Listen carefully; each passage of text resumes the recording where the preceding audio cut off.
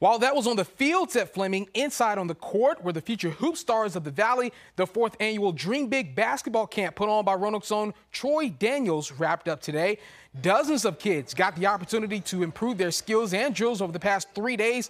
In fact, during today's final session, teams from each age group competed for championships. During the award ceremony, Daniels himself not only handed out trophies, but he also gave out sportsmanship award winners. He gave them some game-worn Los Angeles Lakers jerseys.